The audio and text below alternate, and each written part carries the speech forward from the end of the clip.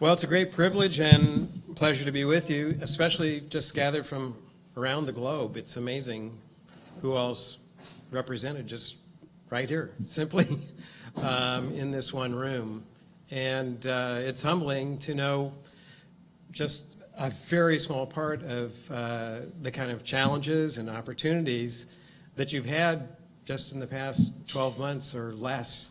It's astounding, amazing. I can't even comprehend it. I can barely comprehend just what we saw, right, in just a few minutes, much less all the stories that you have, that you've lived through, and now together we represent and you're talking about. And I know only a very, very, very, very small part of that. So when I'm asked to speak, I have no idea what to really focus on, because how can there be one message, one talk, one anything that would actually address all of you in all your situations, and of course all those to whom you minister. I don't know how this works. So I asked Joe, what should I speak on? And I gave him several options, and he chose a real easy one, but he put at the top of his list a little bit about the doctrine of the Holy Spirit. And I thought, well, I don't know if my presentation of the topic can address all the needs, but maybe the Holy Spirit himself can somehow. I don't know how. But that's what and who I am trusting in, and I hope these words that I'll be sharing with you will be helpful to you all and those you minister to in some way. God only knows. But you will be channels, hopefully, of a little bit of this to pass, you'll find useful to pass on. So before I jump into it, let's pray together.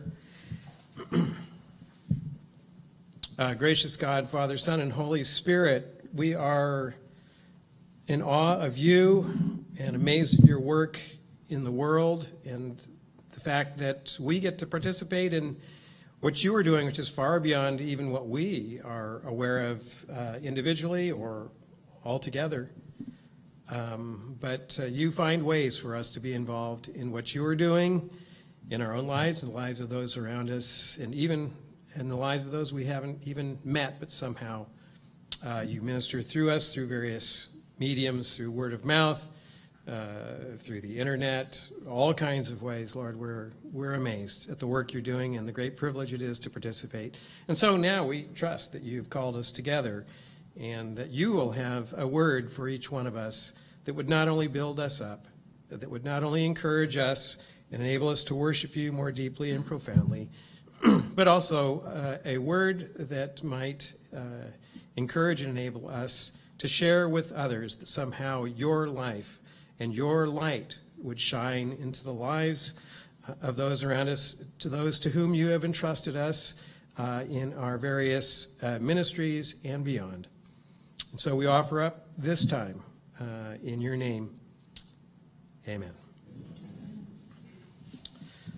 As I said, the doctrine of the Holy Spirit, we're not going to try to cover the whole thing. That would take a lot longer than what we have, but certain key issues that might be useful and helpful as a kind of pegs to hang things on.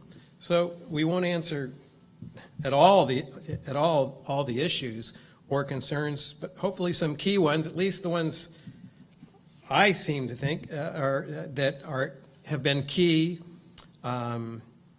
on this particular topic that I've studied for many, many, many years, but I haven't really put it together quite in this package. So we'll see how this goes. But what I'd like to read just from the Gospel of John here to start us off, and you'll know this is the story, happens in the story of Nicodemus. And he's talking about to Nicodemus, trying to explain to him really the work of the Spirit. And so Jesus says to him, "Truly I say to you, unless you are born of water and the Spirit, you cannot enter the kingdom of God." This is chapter 3, now verse 6. "That which is born of flesh is flesh, that which is born of spirit is spirit. Do not marvel that I said to you, you must be born anew," or from above. The wind blows where it wills, and you hear the sound of it, but you do not know whence it comes or whither it goes. So it is with everyone who is born of the Spirit. Well, trying to talk about the Spirit is trying to talk about the wind.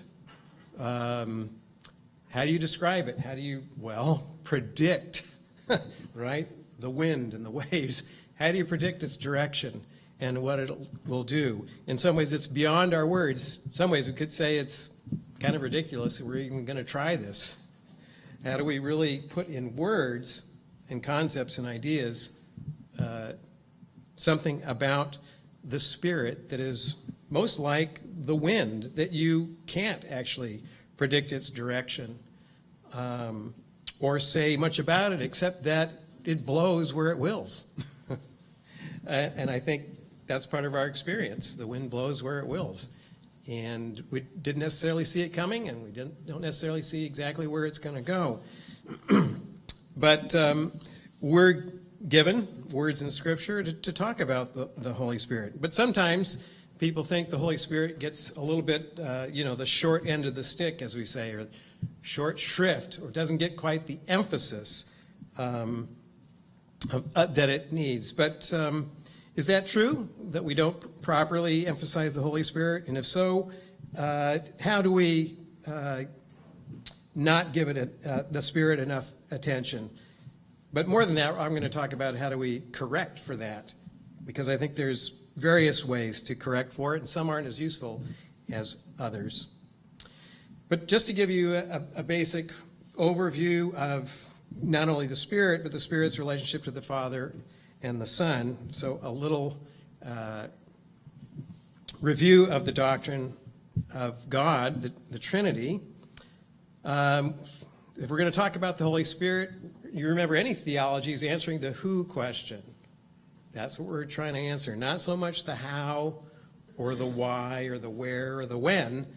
We're really answering the who question because that's what biblical revelation focuses on and gives us. It tells us more about who the Holy Spirit is than especially how, like how does the wind work, how does the Spirit blow? Well, we're not given a lot of how about the Father or the Son. How does that work? But who? So who is the Spirit? Well, the Spirit is one with the Father and one with the Son. So they're one in being. And essentially to remember is there's not three gods. The Spirit isn't a separate God that has his own mind and his own action and his own plan and his own purpose. Is that we're really talking about the Spirit is one in being with the Father and the Son. So the point here is not to let our minds think about the Holy Spirit as an independent operator. That's the biggest problem that can take place. So whatever the Spirit does, remember this Holy Spirit, wherever the Spirit is, the Father and the Son is. Because they're one in being. They're not, it's impossible to separate them. They're one in being. They coexist, they co-inhere, or some other words that have been used, they in-exist one another, or they mutually indwell one another, or they co-envelop one another. They mutually interpenetrate each other. Another way it's been said is that the whole God is present in each of the persons. The whole God is present in the Father. The whole God is present in the Son. The whole God is present in the Spirit. And that's all to say they are one in being, even though they're distinguishable, we say, in person. So that also means that the Holy Spirit is fully and completely divine and has all the attributes that the Father and the Son do from all eternity. So none is subordinate or less than the other. So all that you can say of the Father, like being omniscient or even being a creator, all these things can be said of the Spirit and can be said of the Son. Now that's a hard rule because we like to divide things up and say these things about the Father and these things about the Son. I mean, a typical way is to say the Father creates, the Son redeems, and the Spirit perfects or sanctifies. Well, that's actually inaccurate if you take that strictly speaking, that they have different jobs or different hats that they wear or different things that they accomplish by themselves. God acts as the one being that God is. So everything you can say about the Father, you can say about the Son, and you can say about the Spirit. All-powerful, omniscient, they all are to be worshipped together because they're one in being. So that's one of the most fundamental things to hold on to, and to watch that when we say other things about the Spirit or the Father and the Son, we don't start talking as if they're separate and have different hats and different purposes and are operating independently of one another. So to hang on to that actually prevents a lot of problems down the road if you just remember that. So they're one in being. And even in their actions, creation, redemption, or the perfection of creation itself, is they all do together. They all do together. Now, the trick is that the way Scripture talks, you can see that they're all involved in these ways. The Spirit was involved, remember, brooding over creation, all the way back to Genesis. But you can kind of forget that and just say the Father creates. Well, how Scripture seems to talk is, we can say, is one of them seems to lead in these actions. So the Father, we can say, leads in creation. That's okay, as long as he's leading with the Son and the Spirit right along behind, working together. So as long as you don't leave the Son and the Spirit behind, you can say the Father leads in creation. And in our redemption, you can say the Son leads in our redemption. You can say that, but if you think the Father's absent, Jesus only does what he sees the Father doing. He only says what the Father is saying. So they're saying things together. They're doing things together. They're never separate because they're, well, one in being. So, but it is proper to say the Son takes the lead. Only the Son is incarnate and takes the lead. The Son is physically on the cross, takes the lead. So we say and that's perfectly okay. But if you think the Father's absent or the Spirit's, gone on vacation and isn't around, well, no, now we're off. No, the Spirit is there. Jesus says, Father, into your hands I commend my spirit. So they're all together, but yes, you can say one leads, but don't let them fall apart just because one is leading. And the Spirit, yes, perfects, but the Spirit perfects human beings with the perfection accomplished in Christ. The Spirit shares with us the holiness and the sanctification of Jesus himself in our humanity. So he doesn't give us a spiritualized perfection that's not connected with our bodily and human existence, our bodily, our mental, our human existence. No, the Spirit makes us to share in Jesus' self-sanctification. So the work of the Spirit's not separate from the work of the Son, but the Spirit does lead in indwelling us now. So yes, you can talk about the ways the Spirit leads, but don't think of the Spirit then as branching off and saying, well, Father and Son, good job over there, but now I've got to go do something over here that you don't have anything to do with. That's a mistake. That's an error. That could only happen if God wasn't one in being and was three beings. Tritheism. So we don't want to go there. So you can distinguish between the Father, Son, and Spirit by the way they take their lead, but you don't want to separate. So distinguish, but don't separate. Okay? One in being, but a difference in person. Both in terms of their being and also in terms of what they do towards creation. In creation, redemption, and consummation. And so, this is a little bit technical, but to think about what makes the persons distinct, it's not what they do. Often how we distinguish ourselves, how do I know I'm not you and you're not me? Well, you have a different body, you're over there, and I'm over here, and you do this, and you live there. See, we can project and think, well, that's how we differentiate between the Father and Son and Spirit. The Father's over here, the Spirit's over there. They have different jobs. No, that's how we distinguish ourselves. The problem is God's not a creature like us. So you can't just take that idea of how we distinguish ourselves and apply it to God. essentially how we're given to distinguish between the Father, Son, and Spirit is essentially their names. They have distinct names, Father, Son, and Spirit. And those names, if you'll notice, also represent relationships. The Father has a different relationship to the Son than the Son has to the Father. The Spirit has a different relationship to the Father than does the Son. So, well, let me pull this over.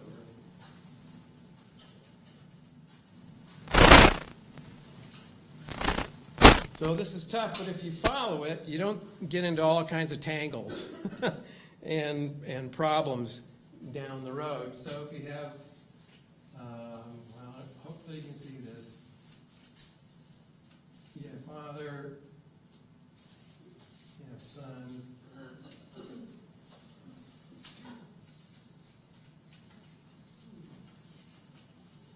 All right, and so there's names that we actually have for the kinds of relationships. So the Father is the one who begets. And we just use that word to talk about the kind of relationship. Is giving life to the Son as the Son, and the Son is the begotten one. So we say the only begotten Son. So they have a different relationship. The Son doesn't beget the Father, and the Father isn't begotten of the Son. And a lot of what we're just indicating is they're not interchangeable. The Father's not the Son, the Son's not the Father. They have unique relationships with each other, and we provide these words for them. But the words aren't adequate to the reality, but they do point in that together. The Father is generating the Son's being from all eternity, but there never was a time when the Son was not. That's a little tricky. But they have unique relationships is the simplest way to think about it. And there's, there's a direction from the Father to the Son. There's a direction to the relationship. And you can't reverse them. You can't say as the Son begets the Father. And that's because the Son, there's always been eternally the Son, always been eternally the Father, and there's always been the Holy Spirit. Now, the Holy Spirit, we use a special word to talk about that relationship. And you can find these words in the New Testament. But the Holy Spirit proceeds. And we don't actually know exactly what these means. You want to say is, well, how does that work? How does procession work in God? Well, we don't actually know. It's more about the kind of relationship. The Holy Spirit has a unique relationship with the Father and the Son, and it's different from the relationship of the Son to the Father. They're absolutely unique relationships, and that's what makes them distinct. That's it. They have unique relations. Each one has a different relationship with each other. Now, we don't know how to explain all that, what that means. So, but we use unique words because there's unique relations. And that's also why they have unique names. The Father's the Father, not the Son. The Son's the Son, not the Father. The Holy Spirit is the Holy Spirit of the Father and the Son. So we have unique names to indicate the unique persons, and they have unique relationships, and they're not interchangeable. So when God says call me by my name, Father, Son, and Holy Spirit, that's telling us something. That God is Father, Son, and Spirit. That the Father is the Father, the Son is the Son, the Holy Spirit is the Holy Spirit. But don't separate them. They're one in being, but they're distinct in person. Now, another little problem we have is a lot of times we like to talk about the Trinity as 1 and 3 and 3 and 1. Well, that's not bad, but it's not all that helpful to talk that way. And let me tell you why. Because when you say 1 and 3 and 3 and 1, it sounds like you're talking about what is 3 is the same thing as the thing that's 1. So, for instance, you say God is 1 and God is 3. Are we saying is God is 1 in being and God is 3 in being? No. We're not. But see, if you just say 1 and 3, people can think one of something and 3 of the same thing. 1 being, 3 beings. But that's not what we're saying. That would actually be nonsense to say God is 1 being and 3 beings. Or you could say as well, right, not being, God is 1 person and God is 3 divine persons. See, 1 and 3, 3 and 1. No, that's not what we're saying. So the shorthand, you see, kind of confuses things as well. We're really saying is God is 1 in being and 3 in divine person. 1 in being, 3 in divine person. And you have to say, if you want to be precise, the whole thing. You can't get away with just saying 1 and 3 and 3 and 1. You know, it kind of sounds clever and people go, wow, that's kind of neat, but what does it mean? Well, it actually is nonsense. And if you think it's 3 beings and 1 being, you see, like, that doesn't make any sense. So remember, if you're going to use the shorthand 1 and 3 and 3 and 1, it's 1 in being, all right, and 3 in person. Oops. And of course, when we talk about God, even what we mean by persons, we don't mean persons like exactly like you and I. We're images of God. God's not images of us. All right? If God was 3 persons like we would be, he would be 3 beings. So we're not using these words, person and being, about God in exactly the same way we do about us. And in fact, theology, the discipline of theology, is to make sure we don't talk about God as if God was a creature, just project these ideas on God and use these words about God as if God was a creature like us. So that takes a while for people to catch on, but that is why in the church what we're actually teaching people to think about God according to God's nature, not to think about God as a big human being in the sky. And so 1 in being, 3 in person is really what we mean by. And the Holy Spirit is one of the divine persons of God that has a unique relationship with the Father and the Son, 1 in being but distinct in person. So the Spirit, we name that distinct relationship with the Spirit as proceeds from the Father and the Son. And so we don't say doesn't beget or isn't begotten. But everything else you can say about the Father, you can say about the Son, and you can say about the Spirit. Except the Father's not the Son, the Spirit's not the Son or the Father, and the Spirit proceeds but doesn't beget or isn't begotten. It actually is that simple. To talk, to kind of get your language, now what that all means, of course, is deep and profound, but this identifies who God is. And in some ways, what does it add up to? Well, it means is God has his being by being a fellowship and communion of the divine persons. God is loving in his own being. The Father loves the Son loves the Father, and that's part of their being begotten and begetting. And the Spirit proceeds from the Father and the Son. These are all relationships of holy loving. So God is a fellowship. God is a communion. God's not just a lonely being out there from all eternity looking for someone to love. God is a fullness of holy love, a fullness of fellowship and communion. And we can say is the Father and Son have their fellowship and communion in the Spirit to bring it all together. So a God that's a fellowship, a God that's a communion, the God that is love in his being is very different than an individual God that can't love until there's something or other else outside of God to love.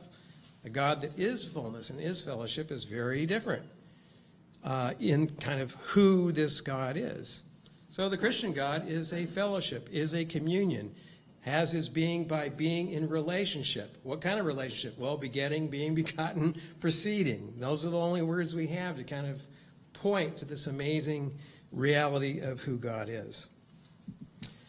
So, I mean, those are kind of the essentials about remembering, if we're going to go on and talk about the Holy Spirit, usually in relationship to us, we have to remember who this Spirit is. And the Spirit first exists in relationship with the Father and the Son. That's the first thing. Not the Spirit's relationship to us or our relationship to the Spirit. That's afterwards. There was a time when nothing other than God existed, and the Holy Spirit was perfectly happy being the Spirit of the Father and the Son. So the Spirit doesn't need us. All right? And there was a time when the Spirit, there was no creation. So God was a fullness of fellowship in Father, Son, and Holy Spirit. So, yes, we want to talk about the Spirit's relationship to us, but that's a secondary matter, as we're from the Spirit's point of view. The Spirit, the being of the Spirit is being one with the Father and the Son. Okay, well, that's your basic Trinitarian Doctrine 101 on there. There's lots of questions that come up. But the Spirit, who is the Spirit? The Spirit of the Father and the Son. That's the simplest answer. That's who the Spirit is. So whenever we speak of the Father and Son, even in Scripture, of course, since God is one in being, then anytime you're talking about the Father and Son, you are talking about the Spirit, whether you know it or not. Now, you might not know it. But you can't talk about the Father and Son without, as it were, including the Holy Spirit. Sometimes we can be more explicit than not. But to say Father is not to exclude the Spirit. Do you see the idea? The idea is, no, because the Spirit's the Spirit of the Father. To say the Son is to talk about the Spirit of the Son. And the other way around, when we talk about the Holy Spirit, you can't talk about the Holy Spirit apart from the Son, because the Holy Spirit is the Spirit of the Son. And the Holy Spirit is the Spirit of the Father. Otherwise, you're misrepresenting who the Spirit is, because the Spirit has his being in his person by being in a relationship. So we don't always spell this all out, and it's better if we do see all the connections. But to say the Father, the Spirit doesn't say, hey, what about me? Aren't you going to talk about me? The Spirit's saying is, you're talking about, yeah, I'm the Spirit of the Father. To talk about the Father is to talk about me, because I'm the Spirit of the Father. So the Spirit's not feeling left out. Don't feel sorry for the Holy Spirit. Because they are one in being. Another way to say is, they're probably not, the Father, Son, and Spirit probably aren't envious and jealous of each other. Probably not, right? So we don't want to go there. Now, another thing is, a lot of if we ask the how question, like how does God operate his providence over all of history and nature and everything else? Or how did Jesus become united to a human nature? Or how did God save us? Or how will God perfect us? Or how does God communicate his word to us? A lot of the actual how-to questions about the Father and the Son are actually answered by the who answer. In other words, the answer is, how does God do this? By the Spirit. That's it. But see, we're often not satisfied. No, I want to know the mechanisms. I want to know the machinery. I want to know the chain of cause and effect. But often in Scripture, how God does stuff, if you want an answer to a how question, the answer simply is the agency by means of the Holy Spirit. That's it. You get to know who does it, and that's the full extent in many cases in terms of how. That's all you get, by the Spirit. You see, so Nicodemus is going on, what about this born again, born from above? And what's Jesus' answer? How does that happen? Does he tell him the mechanism? Does he tell him kind of a technique? Does he list out a bunch of rules that if you do this and that and the other, then bingo? No, he says it's like the wind, because that's how the Spirit works. In other words, the answer here to the how question is the who. It is by the Spirit. And notice, because you can't get the wind down to the how in terms of technique or mechanism, Jesus is trying to say is, don't even go there. You're trying to ask, how does the wind work so that we can predict it and control it? It's like, no, it happens by the Spirit. Because what? That's what the Spirit does. That's who the Spirit is. The Spirit's being true to who he is. So a lot of the biblical answer to the how questions that we have is actually refers us to the who, refers us to by the Holy Spirit. And then that's it. We always want more. But a lot of times that's where we're left. And that should be sufficient, I suppose. But sometimes it's not. But maybe we ought to stop where Scripture stops so that we don't start speculating.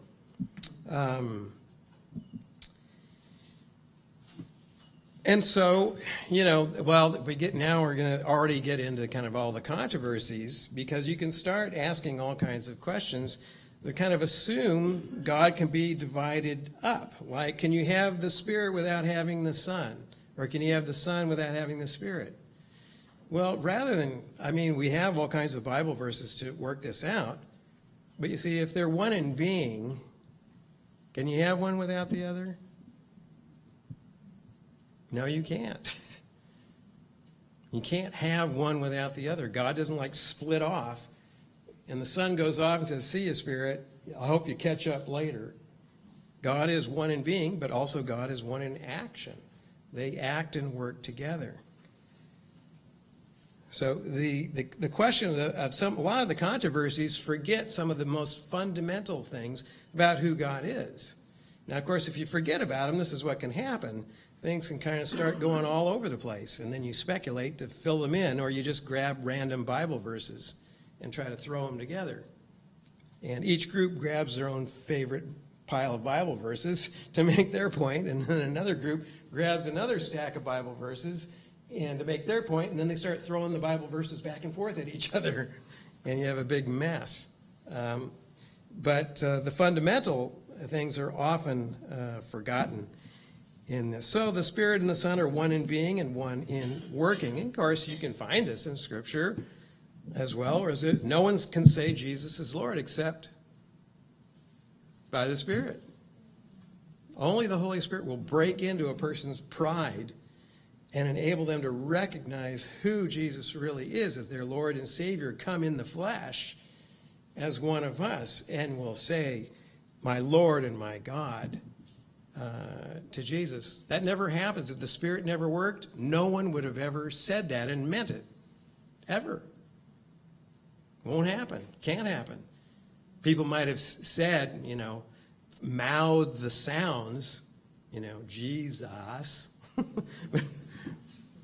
But that's not what we're talking about, is it? So, and many others. We could bring out the verses here, but the point is, the most fundamental thing is they are one in being, and therefore they're one in act as well. So we only come to the Father through the Son in the Spirit. And when the Spirit comes upon us, which is the spirit of sonship, Paul tells us, like in Galatians and in Romans 5, what do we call out? Abba, Father. Isn't that amazing? So when the Spirit of Jesus comes upon us, we cry out, Abba, Father. Well, why is that? See, we know the answer, because God is one in being and one in action. So when the Spirit acts, he doesn't act apart from the Father and Son, actually brings it all together. Doesn't divide things up, because the reality is united. So when the Spirit works, it refers us to the sonship, who then, as a child of God, we call it Abba, Father. Well, if God is Father, Son, and Holy Spirit, one in being, one in act, it's kind of like, what would you expect? Right? It makes sense. It adds up. Like, yeah, it all hangs together. And when Jesus says, go out and baptize them in the name, singular, and then he says Father, Son, and Holy Spirit. It's like, well, yeah. Is he going to leave one out? Baptize in the name of the Son or the Father or all that? No, since this is who God is, the name matches. Father, Son, and Holy Spirit, but it's the one name. So I like to say is God is the Father, Son, Holy Spirit God. As if it's one name instead of three names, because it really isn't three names. There's three persons. But we're baptized in the one name. That makes sense. If that's who God is, God acts and has his being. So all our thinking really needs to be kind of contained or kind of within these boundaries. And that will help us both interpret Scripture properly and also help us see more deeply into Scripture. Good theology doesn't take you away from Scripture. It helps you actually see how it comes together even more coherently. It doesn't answer every question, but so we want to help us read Scripture, interpret Scripture, and bring all the pieces of Scripture together. So why talk about the Holy Spirit at all? Well, there can be a difference in our understanding of the Father and the Son and the Spirit.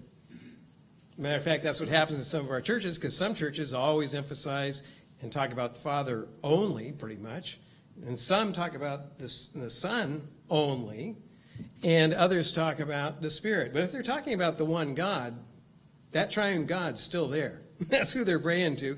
But their understanding may be fragmented. But that doesn't mean God is fragmented. But the understanding might be. And you might be aware of the workings, that's the manifestation.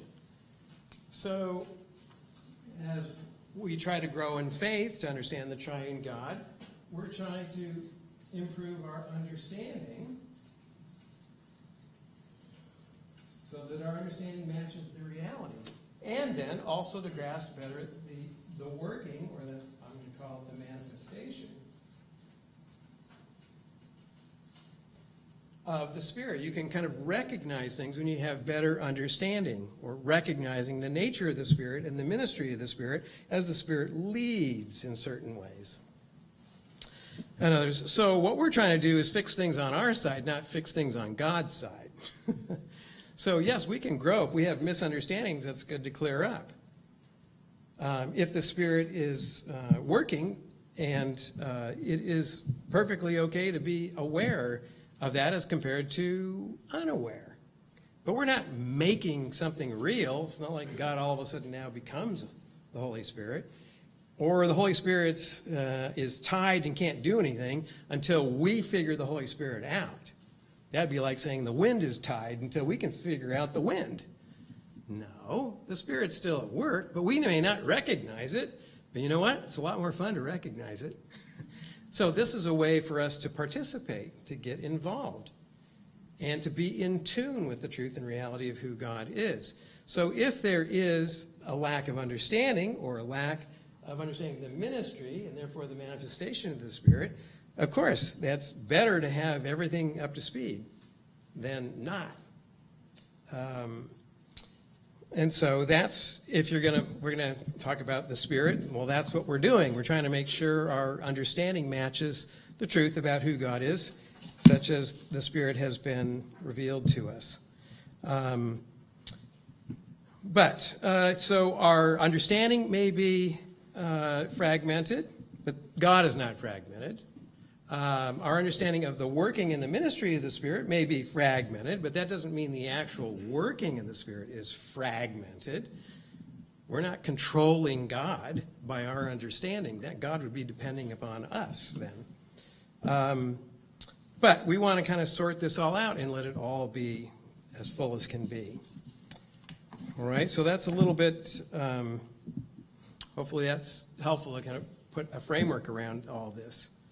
So why in some circles? It depends. Well, churches tend to focus on the Father or the Son or the Spirit. Of course, if God is Father, Son, and Spirit, that's kind of silly, isn't it, to have some churches all over here and over there. We should really worship the one God. But some are concerned about speaking proportionately about the Holy Spirit, or you might kind of say give the Holy Spirit equal time or equal emphasis. And why might that be? Well, I think there are bad reasons for there to be things disproportional or unequal, or a difference. And of course, the wrong reasons to have these differences, a certain kind of inequality of our speech and our talk and our awareness and our focus, is that, for instance, we don't care much about the Holy Spirit. Well, that would not be a good thing. That would be a bad reason to have a disproportion. Or we don't know about the Spirit at all. Well, that would not be so good. God wants us to know who He is, Father, Son, and Spirit. So if there's disproportion because of that, that's not so good. We should work on that. Or some may not want to know about the Holy Spirit or have much to do with the Holy Spirit because it's kind of spooky. Like, do you really want a spirit around that you can't control and you can't identify and you can't nail down? and you can't make a part of your program and lock in that's like the wind, maybe even a typhoon. Who wants that? So some people, yes, well, that's not the best reason not to have an interest in the Holy Spirit, partly because that shows a little bit of ignorance about the nature of the power and working of the Holy Spirit. So the Holy Spirit isn't like a ghost or something to be fearful of in that sense, that it will do us harm. You could think the Spirit is now irrelevant to our current situation. In some ways, that was back in those days. Well, that would be another reason I think that it's not so great to put no emphasis on the Spirit or have it be disproportional. And it could be just misunderstanding the nature of the work of the Spirit and the connection to the Spirit's connection to the Father and the Son. That might be a reason that there's a disproportion or a difference of emphasis or perhaps even a neglect. And there can very well be other reasons for the disproportion. But I think there are actually legitimate reasons where there'll be certain kinds of disproportion or inequality that has to do with the nature and character of the Spirit itself. And that may be the reason why we have less to say, by comparison, less to say, and might not be able to emphasize in the same way as the Father and the Son, is because the nature of the Spirit and the nature of the Spirit's relationship to the Father and the Son. So here's some good reasons why I think the Spirit's not going to get, as it were, equal time in every way we can think of. In terms of our explanation and our focus and our concentration and all that is, first of all, there's just less biblical information about the Holy Spirit. That's just the case. You know, you have the Gospels, the Spirit is there by all means, but you have a lot more talk about Jesus all throughout the Gospels right there. Now, the same goes for Paul and the epistles. You just have a lot more. And if you want to talk about kind of God the Father throughout the Old Testament and all that, now the Spirit's never absent in any of these cases. But if you just want to talk about how much we have, and the focus is the Bible is disproportional. If you want to just talk about volume of words and amount of information, it just is. And so if our speech and understanding is going to follow the same pattern, well, we shouldn't be surprised that it has the same pattern. But that's not going to add up to neglect or fear or altogether negative reasons I talked about. No interest, don't care about it. But biblically, for instance, there is no description of the Spirit's relationship to the Father. It's just not talked about in any direct way. You have them named together. You have this word proceeding in one way. You have them coordinated in some ways, the Spirit being involved when Jesus is involved. But you don't have a description of this. You don't, like in Jesus' prayer where he's praying to the Father. You know, we don't have things like that. So the Scripture revelation is disproportional in that way. And so, you know, possibly ours should be.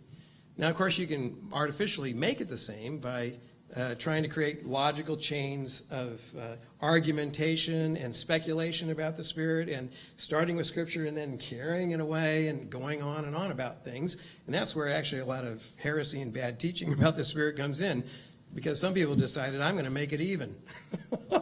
And so you have to make up stuff to fill in the gap. Well, that's not recommended.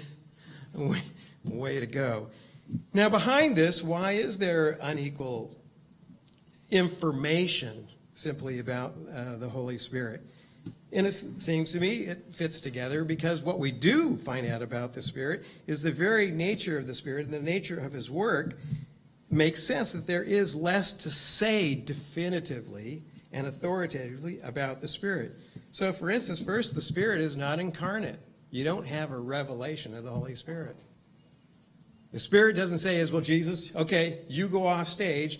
Now here I am, incarnate, the Spirit. It's my turn on the stage. The Holy Spirit doesn't show up on the stage like Jesus does. He's the only one that's incarnate. And that's, of course, why we have a lot more to say about him. Because he was. Of course, that was the whole purpose. He is the Word of God. So the Spirit doesn't have his own incarnation.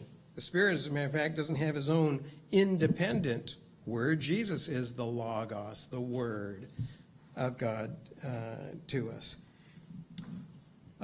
So even when the Spirit is present within creation, he doesn't have his own revelation. And doesn't have his own self-explanation as well. The Spirit remains the Spirit. That is, remains disembodied, does not have an incarnation. But part of what this does is, by the Spirit remaining that way, it prevents us from reducing God simply to a creature. Now, some people even think that by the incarnation, the Father turned into a man, a creature. So we say, that God became incarnate in Christ. Well, some people get to thinking that means God turned into a man. And then people go, well, who's running the universe then? Right? No, it's really the Son of God, who is God, the eternal Son of God, then remaining what he was, assumed a human nature to himself. So he didn't stop being something that he was and then turn into God. Now it's easier to think that way. A becomes B, it ceases to be A, it's now B. Well, that's easy to think, it just doesn't apply to the truth about who God is. So he remains what he was, the eternal Son of God, and assumes a human nature as well. The Spirit then never did take on a human nature himself. But if you ask, how was Jesus conceived in the womb of Mary? What's the answer? By the Spirit. See, there's the answer to the how question. Does it tell you the mechanisms, like how much DNA, like what about the chromosomes, what happened there? You don't get that type of explanation. You get the explanation of who, the agent. So I suppose, if the Spirit knows, and if we ask the Spirit and thought it was important for us to know, the Spirit could explain, well, this is what I did. But we don't, it's far more important to know who it occurred by than how. But the Spirit doesn't provide us that, but we do have, it's not the absence of the Spirit by any means. It is by the Spirit. But God cannot, by the Spirit remaining the Spirit and not becoming incarnate, that's where the Spirit doesn't turn into a creature, ever. Okay, even the Son didn't exactly turn into a creature, but added creaturely reality to himself. But by saying God is the Spirit, and the Spirit is God, and he remains, and the Holy Spirit remains the Holy Spirit, prevents us from thinking of God as merely being a creature. Even though that ought to be the case even when we think of Jesus, because he wasn't merely a creature. He was the eternal Son of God who also took on a humanity. Well, another reason, as we see in Scripture, about the nature and the ministry of the Holy Spirit and why there's this disproportion, why we don't have as much information, as much to say. Now, it's equally important. It's not a distinction of importance. It's a distinction of how much we can say and how much we can explain, how many words we have and how many verses we can refer to, these kinds of things. Why not? Well, it seems that the whole purpose and the ministry of the Holy Spirit actually has this maddening thing of always directing attention away from himself.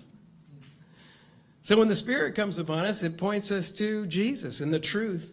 He will remind you, Jesus says, of everything I've told you. See, the Holy Spirit's saying, hey, Jesus, you've got the microphone now for plenty of time. Now it's my turn to tell people about myself. No, when the Holy Spirit gets the microphone, what does he announce?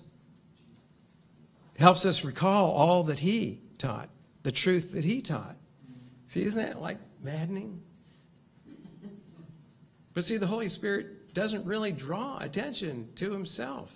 He's pointing away from himself. Because why? Well, because that's his ministry, is so that we see who Jesus is. The early church put it this way: the Holy Spirit's like light. And the light shines, the Holy Spirit is the light, shines on the face of Jesus, which is a concrete human face, right? Okay? And when the Holy Spirit's light shines on the face of Jesus, what do we see? Reflected in the face of Jesus? The invisible face of the Father. Isn't that a beautiful thing? But you see, the Holy Spirit doesn't say, hey, look at me, I'm the light, I'm shining, you see? No, why does the Holy Spirit shine? So that when we look in the face of Jesus, we see the face of the Father. See, that's the whole point of the light. The light doesn't draw attention to itself. That doesn't mean it's not important. We wouldn't, because if the light didn't shine, what would happen? We wouldn't see the face of the Father in the face of the Son. In fact, there wouldn't even be a face of the Son incarnate if there wasn't. You see, but the light has a different mission and ministry. And so the Spirit is not drawing attention to itself. So some people have even said is if you add the biblical picture up, the Spirit is the shy one of the Trinity, or the retiring one. Or actually, we could even say is the humble one, because it serves the Father and the Son.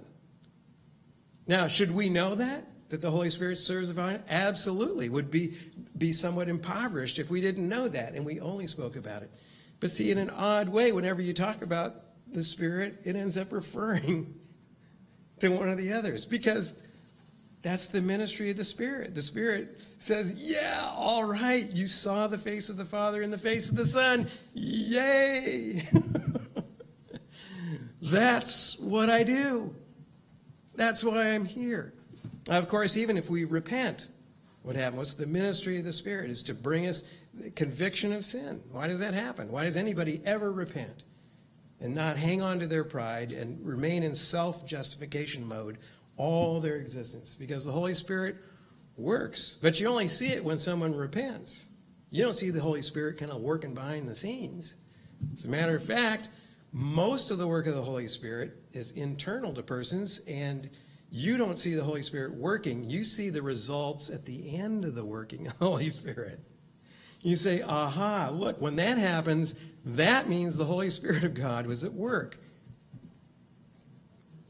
When we're hearing God speak in His Word, when we're seeing the face of the Father in the face of the Son, when we're repenting, when we're grasping the Word of God, when we're interpreting Scripture as God intended it, you say yeah, that's the work of the Spirit. But did you watch the gears turning? Did you see the machinery happening? No, you didn't. You see, it's manifested at the end. So most of the work of the Holy Spirit, as far as I can tell, is invisible to us. What you see is the result, the effect. And the Holy Spirit says, hey, wait a minute, I did all this so that you could give me praise and notice me. You see, well, the Spirit just really doesn't work that way. The Spirit seems to deliberately not draw attention to Himself. The shy one, the humble one, the retiring one, or some of you said it this way, the self-effacing one. In other words, doesn't have His own face. But the Spirit's not worried about that. They're giving glory to one another, and the Spirit has His own way of giving glory. And even His own name, notice there's an asymmetry, like, well, Father and Son. Like, see, that's real concrete. Oh, yeah, Father and Son. We know about that. See, so that seems easier to think about. It's like, but then kind of like the Spirit, well, that's not, gosh, the Holy Spirit got shortchanged once again. I mean, what Spirit? I can't like Father, Son, okay. I know what that is, or do we? But we think we do. It sounds more familiar. But the Holy Spirit, it gets shortchanged. But you see, maybe that's how it's supposed to be. Maybe that's not a mistake. Maybe even the name the Holy Spirit is to prevent us from trying to kind of like nail this down in the same way. There's an asymmetry. It doesn't all just exactly the same. Because they're different in person and different in the ministries they lead. And finally, though, the Spirit doesn't have His own independent ministry. Because what the Spirit does in us, to summarize it, is the Holy Spirit delivers to us all the benefits of the work of Christ. All the benefits of the work of Christ. So he doesn't say as well, Jesus, you did that awesome thing on the cross. Well, that's nice. That was your turn. And I hope everybody praises you an awful lot for that. But, I'm going to go off and do my own thing because I got my own ministry here. After all, I got to raise my own funds. I got to have my own name in lights over here. You see? Yeah. And so, the Holy Spirit delivers to us. And a simple way to say it is what Christ has done for us, the Holy Spirit does in us. That's about the simplest way you can kind of put it. All of what Christ has done for us, the Holy Spirit works out in us. Now, is that nothing? See, from the Holy Spirit's point of view, that's everything. We're one God. We're the Savior God. The Father sends the Son sends the Spirit, all what? So that we might have the life of God in us. And where was that life worked out in a way that can fit us, but in the Son, in His perfect humanity? So I don't think the Holy Spirit's feeling left out here. I need my own ministry. Apart from the Son, They're one in being. They're one in act. They're one in mind, one in heart. The whole God is the Savior God, Father, Son, and Spirit. And the Spirit leads in working out in us what Christ has accomplished for us in His humanity. That's a marvel. So the Spirit does work in us in ways. Of course, this is why Jesus says it's an advantage that another comforter come to you, right? To deliver to you and within you and to have my life in you so that we are indwelt by the Spirit. But that Spirit is the Spirit of Jesus who has accomplished everything for us. So you see, sometimes if you want to give the Spirit equal time, so you could say as well, Jesus did this, but the Spirit does that, as if it's independent. There is no independence. They are working entirely together. And so that actually ought to kind of guide our thinking and our explanations and our preaching and teaching about the nature of the Spirit, is they ought to mutually refer to one another. Because the Spirit's the Spirit of the Son and the Spirit of the Father. That's who the Spirit is. And the working of the Spirit is to work out in us what the Son has done for us. And that's an incredible thing. And so there are manifestations of the working of the Spirit as that leading edge. And that relationship is very dynamic and variable and not static or fixed or mechanical, but personal and relational. And you can see this at Pentecost, for instance, when the Spirit comes down. Nobody's controlling that. Nobody's planned for it. But it is time, because Christ had finished, as it were, his work in his earthly form. And so now the Spirit that noticed Jesus' promises. The Spirit is the one promised by the Son. And of course, the Spirit shows up, and they start talking about the great and mighty things that God has done. And they are able to relate to each other in amazing ways as the Spirit is working now in them in new ways. And so we have manifestations that are dynamic, variable, not static, not fixed, not mechanical, but personal and relational. You can also see this in Paul's admonitions to not quench the Spirit or not grieve the Spirit. That means there's a dynamic relationship. It's not just the switch is on. Oh, in the Spirit. Oh, the switch is off. The Spirit's completely absent and a billion miles away, having nothing to do with anything. It actually doesn't work like that. There is a dynamic. So this continually being filled is actually a good way to translate one of the places where Paul talks about being filled. It's actually a relationship. See, it's not a vending machine. Put in the right coins, push the right button, and get your soda or your candy bar or something or other. It's really not on and off. It's not a mechanical relationship. It is dynamic. Well, it's kind of like the wind blowing. But it does blow. But yeah, it's not a mechanical thing. It's dynamic. So being filled with the Spirit. And then there's also the working of the Spirit in terms of the gifts of the Spirit as well. These are dynamic. So the person with liberality, let him give with liberality. But it's easier to think in mechanical terms, isn't it? Just on, off. It's easy to think that. You know, one place or that. Yes, no. Except God's not like that. And I suppose we could say maybe even especially the Spirit's not like that. There is a dynamic living Spirit. The Spirit is living and moving, acting as an agent, interacting with us in a deep and personal way. And I would say is in a lot of ways we aren't even aware of. By the time we become aware of it, the Spirit's probably already moved on to another thing. And we kind of go, yay, the Spirit was working. And the Spirit's moving on as well. So there is a variability, a change, a dynamic, an ebb and flow to the activity and manifestation and interaction of the Spirit in relationship to the church and in relationship to the world. So then try not to think of the Holy Spirit as a machine, as a vending machine. Or even more so, another way is you can think of the Spirit as a kind of a genie, you know, or a magician, as if you rub the lamp 3 times and say just the right words, and then, the power of the genie happens. But that's actually a very mechanical kind of thing, and actually where we're in charge. We hold the key this time. But you can find teaching like this, as if the Holy Spirit is an impersonal power, like a genie, like, if you rub the lamp just the right number of times and say just the right syllables, does the genie have any control over whether he has to come out and grant you your wishes? No. If you say it just right. Of course, if you get it slightly wrong, if you say abracadabra, forget it. The genie's not going to come out. But if you say it just right, the genie doesn't have it.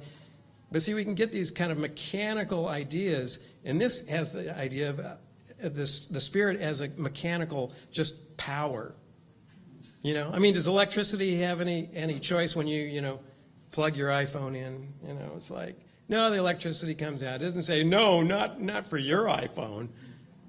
It's just a mechanical power. But see, we can think about the Spirit as an impersonal power rather than a very personal God. And so the 2 words I like to use to emphasize this about the Spirit, and applies equally to the Father and the Son, is sovereign grace. Okay, so what characterized the working in the Spirit towards us is what we're talking about now as the Father. Sovereign grace. Now, sovereign means is that he works as he wills. We're talking about God. And we're talking about the personal God, just as personal as the Father and the Son. Not less personal, not just an abstract machine or magic or electricity or impersonal force. The Holy Spirit is an agent, a personal agent. Has a will, we could say has a brain. All right, this is the sovereign God acting as the Spirit. And so you can't forget the sovereignty of God and start thinking about that we're controlling the levers of the Holy Spirit under our control, like a vending machine would, or electricity, or even a magician or a genie. See, that's denying the sovereignty. That's making me sovereign over an impersonal power. Or I want to know, how can I get control of this power? Well, you know what? That whole understanding, and some of you know this from the book of Acts. Do you remember Simon the sorcerer? He became a convert, but what did he want to do? As soon as he found out about this awesome power of the Holy Spirit, he wanted to purchase it from Peter. Buy it, so what? You see, he was formerly a magician. You see what happened is his mind hadn't been sanctified yet. He didn't know the nature and character of this Holy Spirit. He thought, like, wow, power. And if I can control it like I did as a magician, you see, he's still thinking like a magician, that he had techniques. You see, or secret words or gestures or whatever he had in order to try to control power. So he thinks, wow, power over there. Okay, so I don't want that power anymore. bad power, bad power. And so now he's going to go over to the Holy Spirit, but he's going to approach the Holy Spirit in the same way. See? So his mind had not yet been converted. Well, he got some pretty strong words there. He was repudiated in the strongest of words and told to repent immediately about this, because God's power cannot be used or controlled. And this is one of the first heresies, actually, in the New Testament, besides denying the divinity of Jesus, or he was raised from the dead. And this actually has a name now called simony, right? And that means it's the desire to control the Holy Spirit as if it's an impersonal power and not sovereign, not free from us to blow where it wills. But it's easy to do that. You see, the Spirit sounds abstract. It can sound impersonal, except when you realize, oh, this is the Spirit of the Father and the Son, and that doesn't sound so impersonal. And he's one in being, you see. So there's nothing impersonal about the power of the Spirit. It's, in some ways, the most personal power of the Spirit, and the most sovereign, working not only around us, but in us and through us. So avoiding kind of the problem of simony, thinking that you can use the Holy Spirit, even for good. I mean, Simon Magus didn't want to use it for evil things. He saw the apostles healing people, and he said, I want that power. You see? Well, it wasn't particularly bad to want to serve in those ways, but his desire to possess and control, manipulate, or to think that he needed to, was completely off. Because what? It misrepresents the nature and the character of the Holy Spirit, who is at work at the apostles. And you see, the apostles knew they didn't buy the power of the Spirit. They knew they had a whole different kind of relationship with the Holy Spirit. Then I think it was shocking all of a sudden when he comes up to them and he says, hey, can I buy some of that too? I think they're like, whoa, wait a minute, what's happened? Oh, no, we don't have that kind of relationship with the Holy Spirit at all. It's not like the relationship of a magician to magical power in any way, sense, or form. This is a huge lesson right at the very beginning that God taught the early church. And for us to hang on to that is really important. But in some ways, it's just remembering who the Holy Spirit is in relationship to the Father and the Son.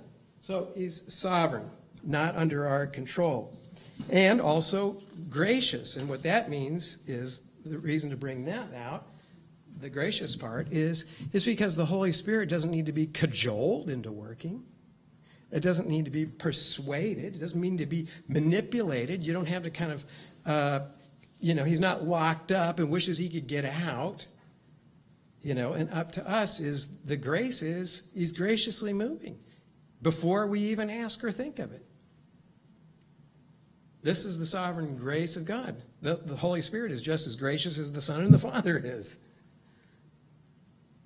All right? So there's no difference. The Spirit works graciously. So this means you don't have to condition or cajole or somehow persuade the Holy Spirit or put the Spirit in a corner or somehow kind of unlock the Spirit because he's in some kind of prison.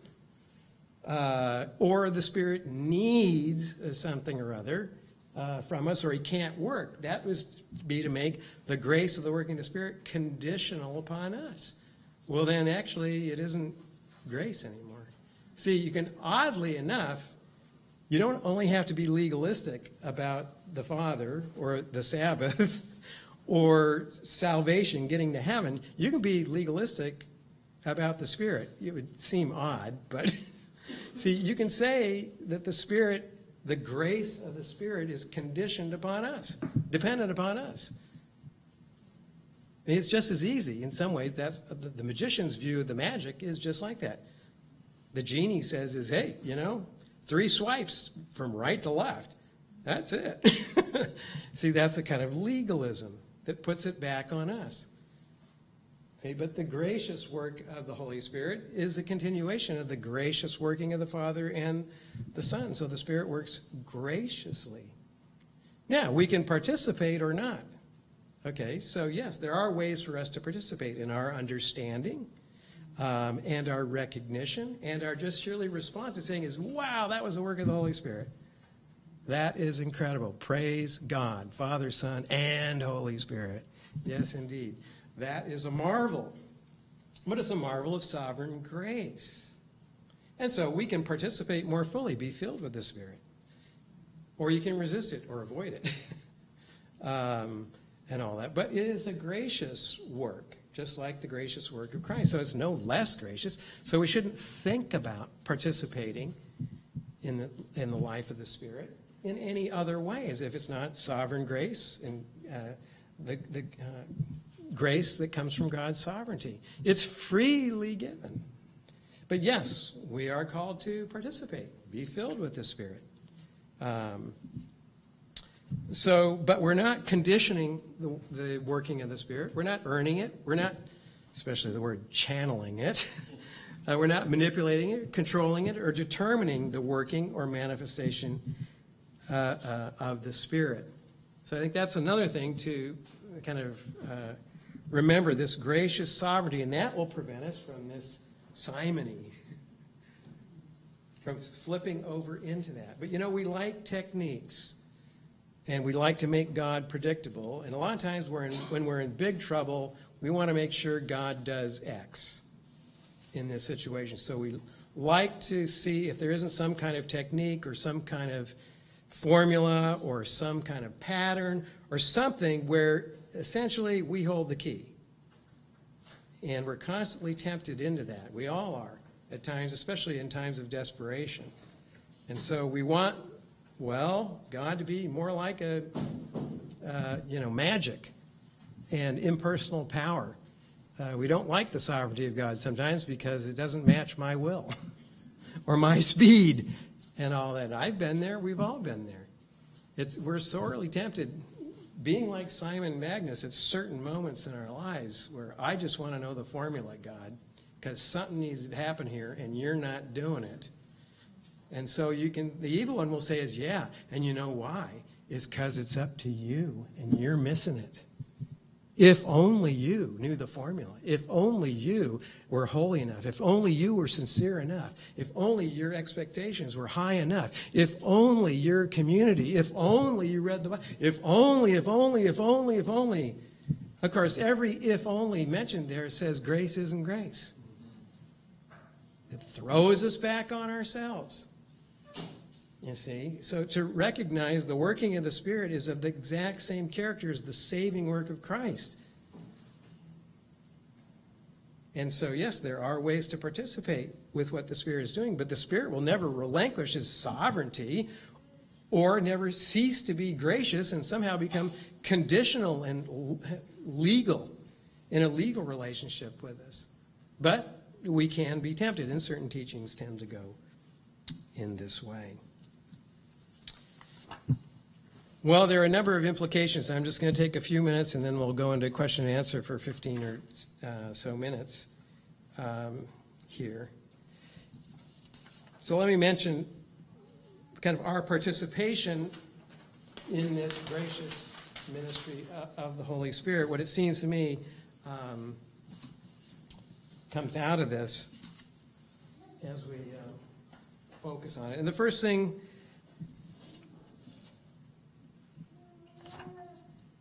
is that the primary ministry is the one of transforming us, sanctifying us, and enabling us to share in that new nature Christ did for us. So primary is his work in us. So the transforming work in us.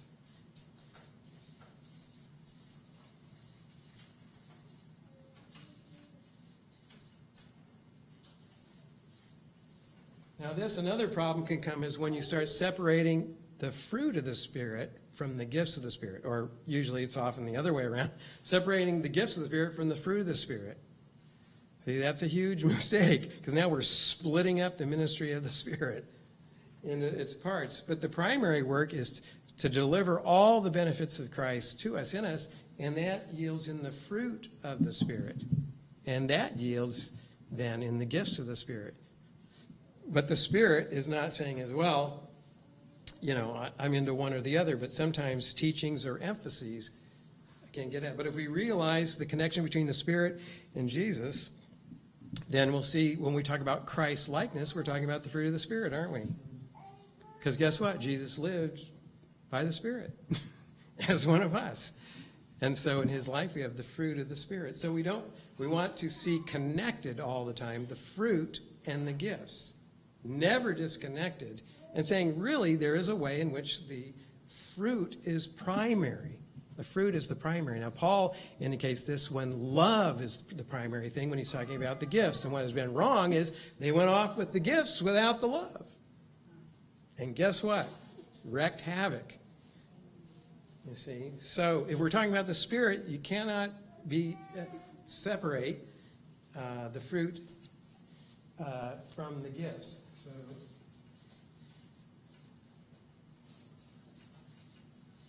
So the fruit is building in kind of like who we are. The gifts are the manifestations of who we are and who we're becoming in Christ, filled with his likeness or his sanctification. So oddly enough, the Holy Spirit doesn't give us his own sanctification.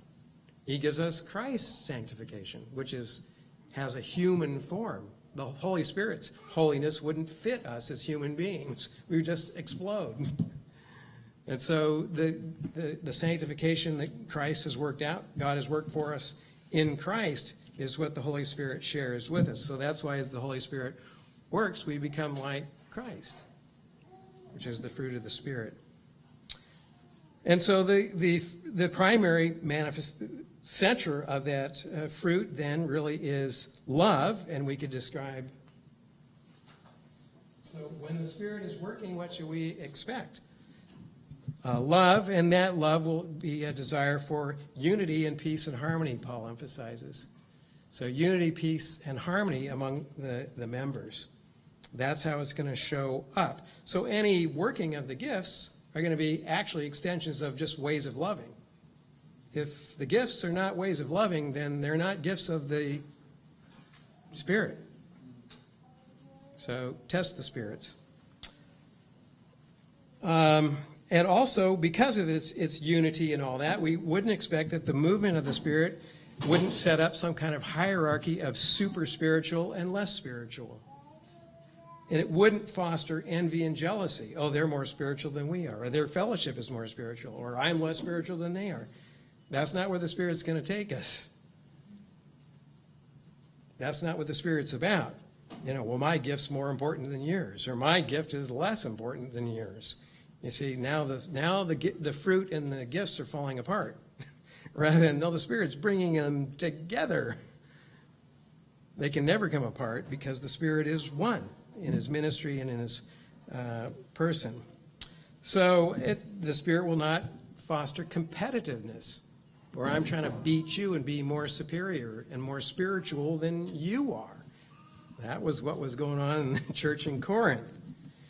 Also, here's another, it's maybe a little bit more subtle, but just as important as the Spirit is fostering the fruit and love and unity and harmony of the different parts, is the Spirit will not insist on its own way, even if that way is freedom. Like, I've got my freedom in Christ. This is what was going on in Corinth, right? I've got my freedom in Christ, so I don't care about you.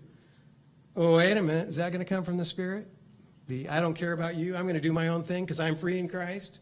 Too bad for you. You can't handle it. Tough. No, it doesn't insist on its own way. Why? Because the gifts are never exercised apart from the fruit. So there's always going to be this concern if it's coming from the Spirit and never splitting apart. So it doesn't insist on its own way, even if it's in freedom. And so Paul says, yeah, I'm free in Christ, but I don't exercise all my freedoms. Why? For the sake of the body. So you can't just go off without a concern for others, members of the body. I don't think, this might get more controversial, that the ministry of the Spirit is to give us primarily an experience of the Spirit itself. Like, I want an experience of the Spirit. I don't think the working and ministry of the Spirit is giving us experiences, but it actually enabling us to serve and to build up, to help and to assist, and to deepen the quality of relationships within the church, inreach, and its ministry and outreach and service to others. So yes, you will have an experience, but you won't say as, yippee, I had an experience of the Spirit. Now I just want another one for myself. We will have experiences of the Spirit, but they're going to be experiences of love and service and fellowship and joy and worship. But you're going to be more concerned about who you're worshiping. Not, I had an experience, I had another experience, and, oh, you had an experience, I wish I had that experience. I want that experience. How could you get that experience and I didn't have that experience? Wow, God must not like me. Or God must like me, because, I mean, I won't say this out loud, but I must be superior because I had an experience. I don't think the Spirit wants us to have, yay, I had an experience of the Spirit. It's like, wow, the fruit of the Spirit's in my life. How did that happen? It must be the work of the Spirit. It's like, wow, I actually tried to serve somebody and they benefited in amazing ways that gave glory to God. How did that happen? Must have been by the Spirit. Wow. Do I want to live in the middle of that? You see, the object isn't the Spirit itself or just some kind of experience like a spiritual high. I just want to get high on Jesus. So I was a part of the charismatic movement in the 70s, and everybody was wanting to get, okay, I'm not getting high on, this, that, and the other, but I want to get high on the Spirit. And that's basically all that happened. And usually the rest of their lives were kind of a wreck. But yeah, every couple days a week at a worship service, they were high on Jesus. But it wasn't there was no fruit and there was no service. But they were having experiences of the Spirit. But it wasn't leading anywhere. And well, wait a minute. If this is who the Spirit is, yeah, for some of them they moved on. But some people didn't seem to. They seemed stuck, getting high on Jesus. And then they went back sometimes later to get high on other things too. Because why not? One high is just as good as another, isn't it? And that's what they may have been escaping their problems and this and that. These are complicated situations. But the working of the Spirit will enable us to respond more fully and freely to the truth and reality of God and the gospel. So the response, yes, the Holy Spirit enables us to respond fully with all that we are. Oh my God, that's what the Spirit is up to. So yes, the Spirit does free us to respond in every level. But see, in every level, sometimes we think the Holy Spirit only enables us to respond emotionally. Well, of course, we're human beings, so yes, that's going to be a part of it, absolutely. But the Holy Spirit enables us to respond with our minds. This is the Spirit of truth. So it's going to enable us to respond with all of what we are. So there's no reason to think that the Holy Spirit, see, sometimes it gets divided up this way. Jesus messes with our minds, and the Holy Spirit messes with our emotions. It's like, no. The whole ministry of Jesus is being a full human being.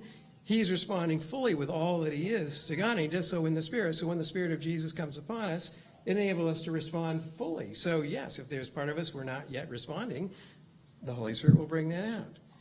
But the Holy Spirit doesn't divide up. So often we think the Holy Spirit's subjective, internal, affective. You see, the Holy Spirit works in us, in our subjectivity, but he works in us so that we can respond with our whole being to God. The Holy Spirit is a healer that brings the whole of the human being together, not splits it up and saying, well, I'm just in charge of this part of making you sanctified and whole and all that. And I guess Jesus takes care of that part. I don't know. The Holy Spirit does not divide up the human being, but actually makes it whole so that it all works together, so that the heart serves. We're talking about the division between the mind and the heart. You see, what you think is, well, the Holy Spirit just deals with the heart and somebody else deals with the mind. The Holy Spirit's going to say is, man, we got to get this thing together. The heart and the mind need to be working together here. That's what it means to be a whole human being. So the Holy Spirit's not going to divide people up. So, and another correlation to this, I think I'll bring it to a close on this, is that the Holy Spirit then makes us more fully human like Jesus. It humanizes us. So that may bring a humility, but not a humiliation. It will not make us feel less than human. Does So I know this cuts against the grain of some teaching I've heard. Yes, the Holy Spirit of sharing with us the sanctity of Jesus is to make us fully human, more personal, more full of the fruit of the Spirit. So the Spirit does not dehumanize us or depersonalize us, even if it brings a humility. But humility is a deep, personal, and human thing. But being humiliated is something less than a person. Is a whole different deal. And you notice Jesus never did that in his whole ministry. And that's not what happened to him. He has a wholeness and fullness of his humanity. So the Holy Spirit humanizes us. So to be fully spiritual is not to become non-human or super spiritual or disembodied. See, sometimes you can get that idea of spirituality. True spirituality is a human being fully responded to the truth of who God is.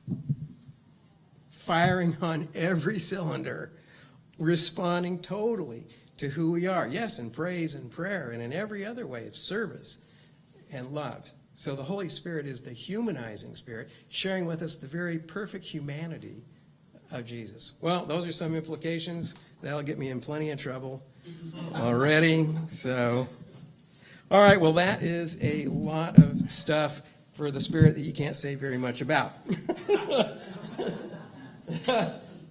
But, all right, so we'll take, yes. Thank you, Gary. That was a lot, like you said, so hopefully you won't be in too much trouble. But the sense of, Baxter Kruger had written about the form of spirit in the Old Testament, having a feminine noun being used in the form of ruah. Is there some implication? What's your view on the idea of the femininity of the Holy Spirit? Yeah, I know some have said that, and God is God of male and female, right, and all that. God is neither male and female, but when he creates, he can create male and female. So it's that. But no, grammar doesn't have anything to do with the nature of being. And so, of course, well, you all ought to know this, like German speakers here and all that. Grammatical gender doesn't have anything to do with the biological nature of the things talked about. And they don't match up across languages. In one language, a mountain is feminine, and another language, a mountain is masculine. Right. They don't add up. In the New Testament, pneuma is actually neuter. So should we call the Holy Spirit an it? No. You see, the grammar has actually no decisive issue here. Now, it may have something to do with the way we formulate our grammar, but God is the fullness of masculinity and femininity and even more. Yeah, so no, the grammar is insignificant. The experience when I hear the voice of the Holy Spirit, it sounds a whole lot like my wife. How does that work? That's right, but sometimes it'll probably sound like your father, though, too. Yeah, that's right. That's a whole other thing. Yeah, that's right. Oh, God is the fullness. So, I mean, Paul can talk about himself as a nursemaid, as if he's breastfeeding the people of God. Like, whoa! Yeah, he doesn't have trouble with that. So God is a fullness of that. But yeah, you can't, to say the Holy Spirit is feminine is really to project biological and creaturely understandings on God. God is not a biological being, and therefore doesn't have gender. That's one of the reasons in the Old Testament, out of all the Canaanite gods, every male god had a female god. They all had their consorts. All right? They were sexual beings. But the weird thing about the God of Israel is this God didn't have a consort. And that was weird religion. You see? And so that's what set Israel off, because the God of Israel was not a sexual being. Yep. All right. That was easy by comparison. All right. Yes, Colin Gillette. Thank you. It's a very important subject to some of us. Yes. Areas where charismatic movement is really taking place. You mentioned that the Holy Spirit does not have his own ministry. Independent ministry. Mm-hmm. Ministry, right? And I would like you to just blow away some of the clouds and smoke in my mind. 1 Corinthians 12, verse 7 says, "Now to each one the manifestation of the Spirit is given for the common good." And it goes on to talk about the giftings that given by the Holy Spirit. You just help me. Sure. Well, which, if you want to ask, is which of these gifts doesn't show up in the life of Jesus? They're all there in some form or another. So when the Spirit is working, what he's doing is the life of Jesus showing up in these various ways. Was Jesus, liberal in his giving? You see, yes. Was he healing? Was he this? You can see that every one. So that the Holy Spirit is enabling the ministry of Jesus to now manifest itself. Now, and because it's not even, because we're not Jesus, all right? So, yes, some is going to show up here or there. In others, there's going to be a greater manifestation of one at one time or another. I don't think the gifts are actually fixed, that necessarily the offices might be, but I think the gifts, I don't think are necessarily permanent. This person always has this gift. See, that's more like the mechanical, on, off. I've got it, I possess it. Well, now they possess it. This type of thing. So I think you'll see that these are, yes, a dynamic manifestation of the continuing ministry of Jesus that has the same characteristics that you see in him. Both the fruit, like which of these fruit does not Jesus have, right? Same thing. Now, which of these ministries does not show up in Jesus? So the Spirit is enabling to participate in Jesus' ministry. Kathy, you did a lot of study on this recently. Just before that part, it says there are different kinds of gifts, but the same Spirit, different kinds of service, but the same Lord, different kinds of working or energies, but the same God, Father, and then he uses that same exact word later when he's talking about the Spirit, so it's Trinitarian right before that, and then, so he's clearly, it seems to me, not just talking about the Spirit independently, he's in that passage. Right, so he's talking about the oneness of God working together. So there's a unity in God. So guess what? When the Spirit works, there's going to be a unity among us. Because God's not divided, we're not going to be divided, and the Spirit's certainly not going to be involved in dividing us, but uniting us. So one Lord, one, yes. Is it all right to say that the Holy Spirit would have the lead in the orchestration of the gifts? Oh, yeah, because he's working, in us so that it manifests out of us. See, the Spirit is building in the life of Jesus. And, of course, he builds it in, guess what? It shows forth in us. So, right, so you have these various manifestations, but there ought to be kind of a unity of Spirit. I don't know, does that blow away some of the... Yeah. So I think this is how we test the Spirit. If it sounds like, Jesus, then it's the Holy Spirit. If it doesn't... And right before that was where you were talking about the Spirit that says Jesus. You can only say Jesus is Lord by the Spirit. By the Spirit. So when they're thinking they're so spiritual, the first thing he says is, well, to know if somebody's spiritual is that they know the Lordship of Christ. And then he goes on. So that's like the So the Spirit's already locked us into the Lordship of Christ. Yeah. Yes, Wendy.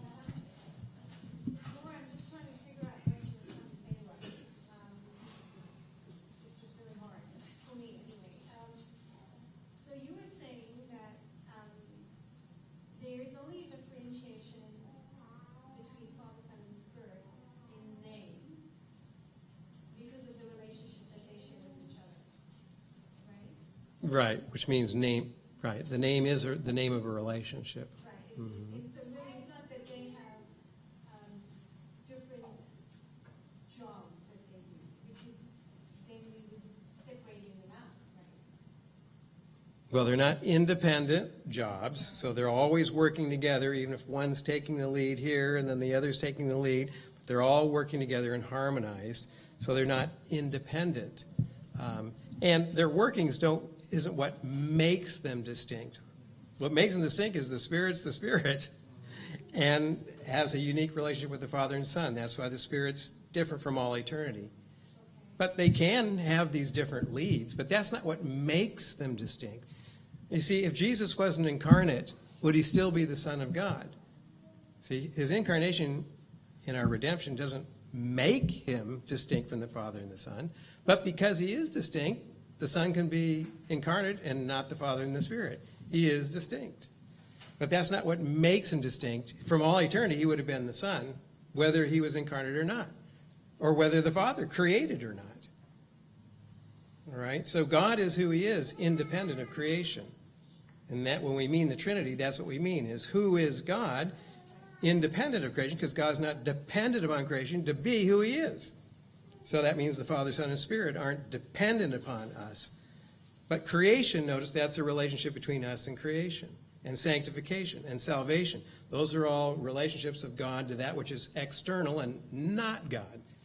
So God can do it, and God can take, one person can take the lead, but that's not what makes the Father, Son, and Spirit distinct from one another as the divine persons. They are a fellowship and relationship from all eternity, before there is a creation or anything to do.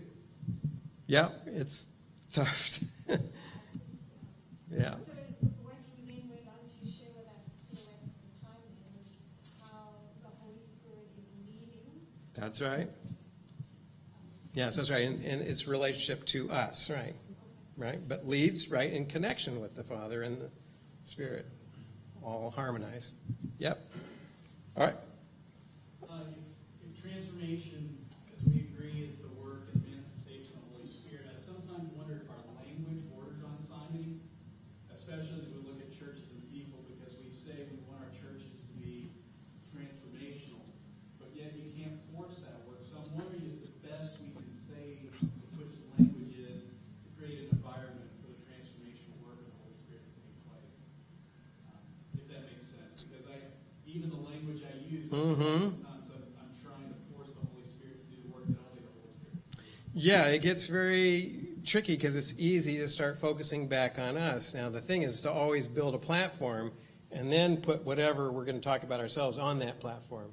So as long as you build the platform about who God is and what God's up to, and then it's always about our participating or joining in, then you can talk about that. But we're going to join in by the grace of God and by the operation of the Spirit and by the sovereign work of God.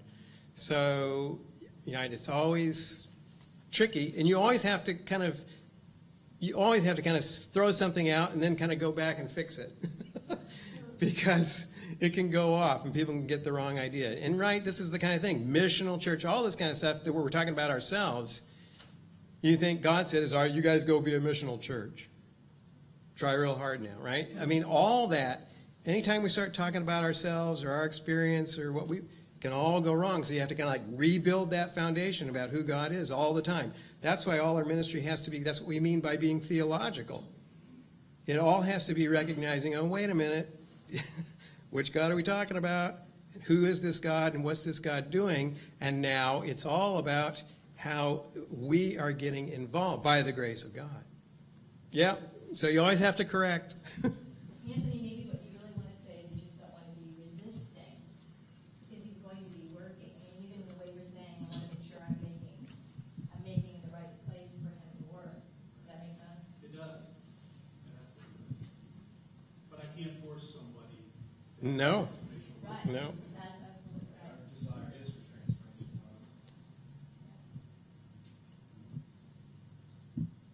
I know there's no more questions. Oh, well, yeah, James. Just a simple question, I think. A lot of us work in areas where we have relationships with other faiths and other religions. And there have been a number of books written by people who call themselves, as a pneumatologist, that was that phrase. Mm-hmm. And some of them suggest that the Spirit is active in other religions. Others suggest that we should have the Spirit is hostile to other religions. And on the other hand, some say, well, what we need to do is find where the Spirit is active, what has the Spirit given to other religions, and then that becomes the talking point with other religions. Do you have a view on any of these matters? Yeah, it is a little bit complicated, But part of it is, if the ministry of the Holy Spirit is to point us to the Father through the Son, then eventually the Spirit's going to get around to that no matter where it is. So, sure, the Spirit is at work in all kinds of ways that we aren't able to be involved because we're not the Spirit. So you can see this like in Philip's ministry and the Ethiopian, the guy out in the chariot, right? Philip has no idea who this Ethiopian reading Isaiah is, but the Spirit does. So the Spirit gets him there somehow.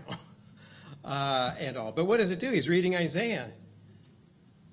And of course, then Philip then points him to this fulfillment in Jesus. So the Spirit is always going to eventually, yes, start where people are, but get them to where he's going. So when we show up, sooner or later, we're going to ask, and the test will finally be is, okay, is the Spirit involved in this way and that way in this person or in this group and all that? The test is finally going to come around. So the point is, will they say this Jesus is Lord? Now, if they don't, then guess what? We've misunderstood that the Spirit wasn't working or that they were resisting the Spirit or something like that. But the real concrete test is, has Jesus come? And Paul tells us, right? This. So, but is that the only thing the Spirit's going to show up and say, this is the first thing, this is the only thing I have to say, I'm not going to say anything or do anything or remind you of anything else? It's just like, is Jesus Lord or not? If you say yes, I'm here. If you say no, I'm gone. See, that's the on switch, off kind of thing. So the Spirit will come and will prepare people. And of course, there's plenty of missionary stories like this. But what the Spirit wants them to do is to know God through Christ. The Spirit will eventually bring them to that point. And often human beings get involved as the Spirit is prepared to people, is that when they hear the gospel of the Father and the Son that the Spirit has prepared them to, they accept it. They accept it as the gospel. So I put it this way, is when the Spirit of God is working, he's always both doing two things in any culture and in any person. He's always fulfilling certain hopes and dreams that God has put there. For God's grace, for God's love, for God's forgiveness, for hope for the future, these types of things. God is always fulfilling, but he's always offending. So there won't be any culture or any individual where their pride won't be absolutely slayed. So the Spirit will always fulfill and offend, both. See, so you have some groups who's always going to fulfill. You see, well, that's like, yes, some of those dreams that they have, God actually has placed in their, right, eternity in their hearts, from Ecclesiastes. All right? But there's always going to be something about that is also going to offend their pride terribly. They're going to have to die to themselves and be raised to Christ. So, but there are others who's, that when the gospel comes or the Spirit works, it's always going to offend. Totally, completely, absolutely. See, it's both. See, this is why it's a sweet-smelling savor to those who are being saved, and it's the stench of death to those who are resisting. But it's actually, the ministry is both. So we both repent and believe. Repent, for the kingdom of God is at hand. Is that fulfilling or offending? It's both. It's both. So it's kind of, the debate has got us locked into, you see, kind of contrasting and incompatible things.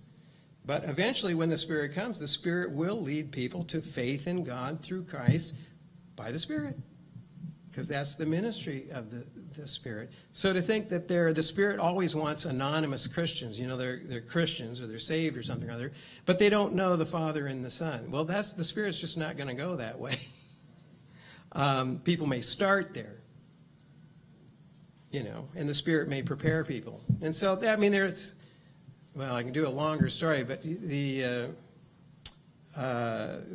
tribe in Irian-Jaya and the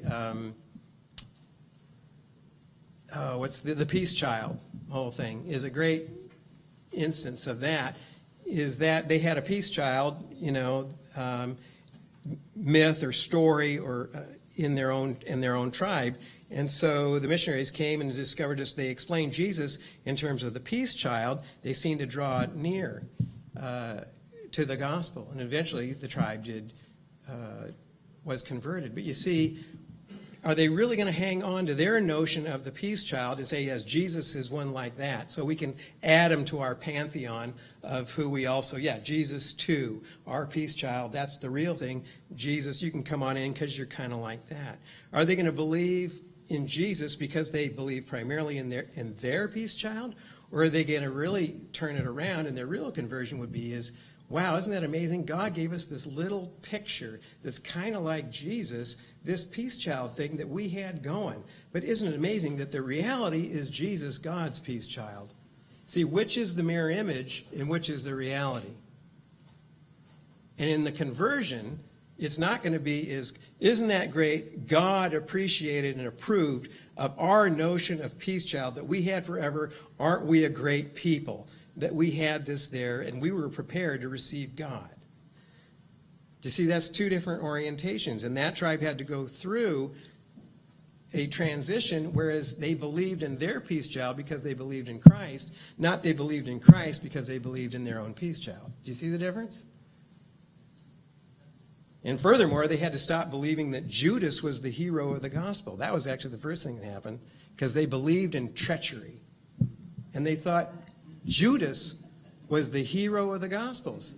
Now, how do they, you see, so that in their culture, they had to completely die, totally. And, of course, they had actually done this to people. They call it fattened up, members of a neighboring tribe for years, all the while, for years and years and years, planning the murderous torture and death of one of these tribe members. But they made friends with them for years and years, bringing them to building up trust, building up all this kind of stuff, planning this tremendous betrayal. And they pulled it off.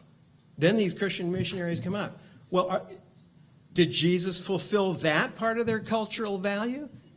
The treachery of Judas? You see, no, they had to absolutely repent of that. So I think it's a perfect example. But often this is not brought out. You know, in these missionary stories, is just find something that's similar and that shows you the Spirit's at work. Well, no, there's a lot more going on. Well, that's a long question, but it is a complicated one. Well, we should probably bring this to a close. But I'll be around, and I'm happy to talk with you more about these things. I know it's just starting up. Well, let me pray. Lord, you are sovereign, you are Spirit, you are among us. We praise you and thank you for all that you are and all that you have done and continue to do among us and among the people we serve and among the people we don't even know about. And so sanctify all this to us, that you might build us up, equip us, enable us to respond with all that we are and all that we have to all of who you are and all that you have done for us in Christ. Amen. Thanks, Gary. Sure.